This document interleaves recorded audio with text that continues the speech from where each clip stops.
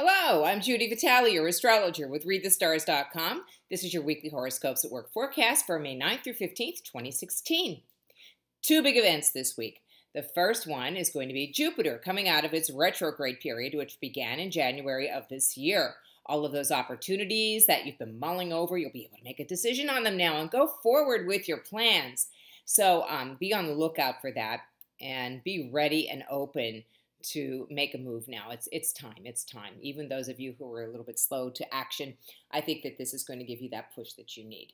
The other thing we have happening on Monday is going to be a transit of Mercury, and you're going to hear about this probably even in the news, on TV and on internet and all that. And this is an astronomical event where the planet Mercury, which is in retrograde, as many of us realize at the moment, is going to be visible on the surface of the sun because it's going to be moving between the Earth and the sun. This is a rare event, so people are going to be watching it very closely. What does it mean for us? That there's going to be an alignment with Mercury, and Monday is going to be very much a Mercury day. So because Mercury is in retrograde, I expect plenty of Mercury retrograde foibles to be going on, but I also expect people to be able to communicate in clear ways. And if you're doing any writing, this is a great day to sit down, just carve out some time and do some writing, okay? So let's start going through here day by day, talking mostly about the moon and throwing in some other events that are occurring in addition to the things I just told you about. On Monday, we have a moon in Gemini. Great for communicating, except for one thing. The moon is going to be void, of course, from 12:15 a.m. until 1:24 p.m. Eastern Time. So this, when I say void, of course, moon, it means the moon is not making any contact with the other planets, and it makes it difficult for us to make our contacts. The things that we plan do not always turn out the way that we hope. So be very careful, especially during the Mercury retrograde, about scheduling anything that's too important on Monday morning, for one, and then I'm going there a couple of other periods this week as well. At 1:24 p.m., the moon sort of swows its way into Cancer. Don't ask me what swows is. It just came out.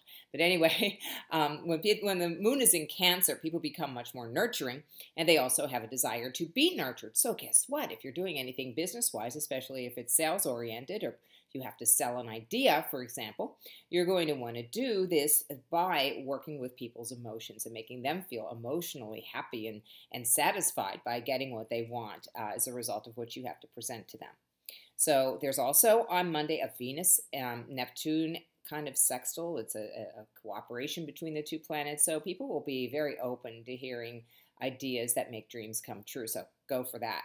All right, Tuesday, Moon in Cancer continues, and we have Venus in a trine to Jupiter. This is a big deal for relationships. If you have anything that you need to reconcile or even initiate on Tuesday, this is a great day for it. Even with Mercury retrograde, you just have to work around that and understand that that's what's going on, that this is something from the past that needs to be figured out. On Wednesday, we have that void, of course, Moon and Mercury retrograde at the same time effect for most of the day, from 3:34 a.m. until 5:32 p.m. on Wednesday. So you're going to have to be careful all day Wednesday that you don't make too many mistakes. On Thursday, the moon goes into Leo at 5:32 p.m. on Wednesday evening, and so on Thursday we have that brave and magnanimous Leo moon, and so this is great for making presentations. It's also great for anything where you have to show courage. We're going to have Mercury trine Pluto very late Thursday night, and this is great for mental activity. So if you're in the midst of making one of those decisions we referred to on Monday, in Monday's forecast, then this would be a great day to say yes, no. Okay, so that's Thursday. On Friday the 13th, hey, guess who was born on a Friday the 13th? Anybody else out there? It's an interesting thing. Everybody kind of goes, whoa. But since I turned out to be what I am in life, I guess it's okay. I think that everybody should just chill about Friday the 13th. There's really nothing that crazy about it, but it's worth remarking.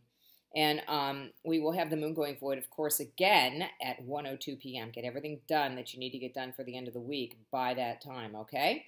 We're also going to have Venus and Mercury together at 3:11 p.m. and Venus trine Pluto. This is not great for relationships. This can cause some very deep emotional misunderstandings. It can also cause triangles, flirtations that turn out to be like major fights because people are not going to be able to contain their ideas as to who should be with whom at what time. etc. On Saturday, very early in the morning, the moon will move into Virgo. This is going to be a great day for anything that you organize and anything that you need to analyze as well. Whether or not you're working, you're also going to be able to just see things how they need to be done and have the wherewithal to get them done in practical ways and organize your time according to your needs. So that's a really good day on Saturday, and it can also be a fun day. Moon in Virgo can also be very fun, especially if you just want to get a lot done in one day. Visit with 3 or 4 people. Go ahead, you can do it all on Saturday. Sunday, Moon in Virgo continues and Moon's going to make a lot of interesting connections with the other planets. It's opposite Neptune and conjunct Jupiter and square to Saturn and trine to Mercury and trine to Pluto and trine to Venus. And this is all like, you're just going to feel a lot of that Virgo energy. And it's sort of a dichotomy because on one hand, with the conjunction to Jupiter, it's going to go, yes, go. And then the square to Saturn is going to go, no, stop. So try to balance in between there and just move forward, but move carefully. And I think that's pretty much the theme for the whole week. We continue with Mercury retrograde yet for a while longer. I will let you know when it's done. We will have the banner back out, but for now we're still dealing with that.